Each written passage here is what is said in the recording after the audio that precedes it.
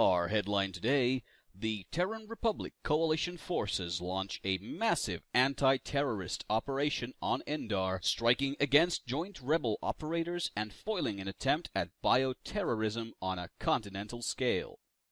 During the early morning hours of Monday, the 4th of May, elements of both the new conglomerate and the Vanu sovereignty initiated a collaborative terrorist attack, seizing Terran Republic biolabs in the Endar region. Scientists working in the captured facilities managed to send out distress signals and reports of rebels shipping in containers of unknown biotoxins before their transmissions were interrupted. While the exact nature of these biotoxins have not been released, the Terran Republic Newscast nanite biology experts are speculating that the terrorists' objective may have been anything from contaminating the entire Endar region food supply to corrupting the region's atmosphere as a form of a desperate, scorched earth tactic.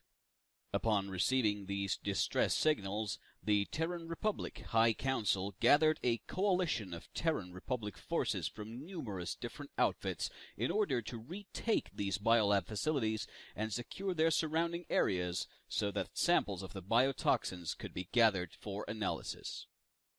As the situation on the ground was developing, the coalition found itself with three key objectives. 1. Driving out rebels in the Sauraba biolab and securing the facility. 2. Driving out the rebels in the Alatum biolab and securing the facility. 3. Extending a controlled safe zone around each facility and disallowing enemy reinforcements from moving into the area. The third biolab on Endar, the Rashnu biolab, was deemed a non-critical objective, as reports indicated that the two rebel factions had succumbed to infighting in the area, and that Terran Republic scientists and security personnel had managed to fortify themselves in secure areas within the biolab, and believed that the rebels would be unable to put their plans into effect anytime soon.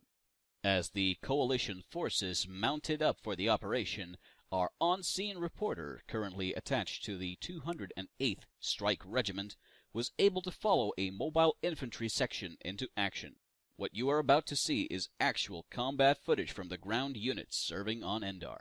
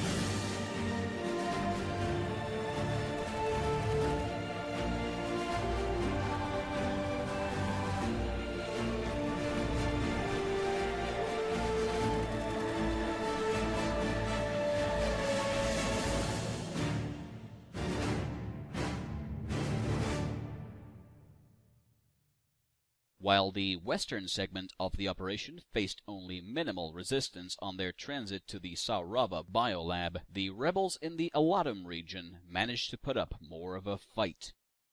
The Alatum offensive began with units converging on the biolab facility, making a swift airborne insertion, and rapidly proceeding with swift capture of the base and liberation of captured civilian scientists on the site.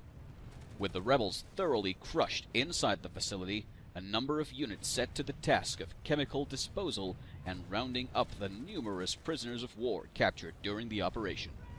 Parting ways with the bulk of the operation, the 208th Strike Regiment then moved south into the Paris region, pushing northeast in order to engage the disorganized rebel supply columns desperately looking to reinforce the scattered pockets of resistance in the eastern Alatum region. This flanking maneuver caught the rebels by complete surprise. Hundreds of new conglomerate rebels surrendered within minutes. As the rebel convoys burn out on the roadsides, the chemical containment units in the biolabs report having successfully extracted the hazardous materials, which were promptly transported out of the biolabs for proper evaluation and disposal. With the threat neutralized, the anti-terrorist operation was brought to a close. Reports indicate that the Republic forces suffered only a handful of injuries and 2 casualties, as a forward scouting vehicle was caught in an explosion of an improvised explosive device. Terran Republic High Command was able to confirm at least 100 rebels killed, as well as over 300 captured during the course of the operation, which was widely described as an astounding success for the Republic. Tune in next time for more up-to-date news of the Araxis conflict.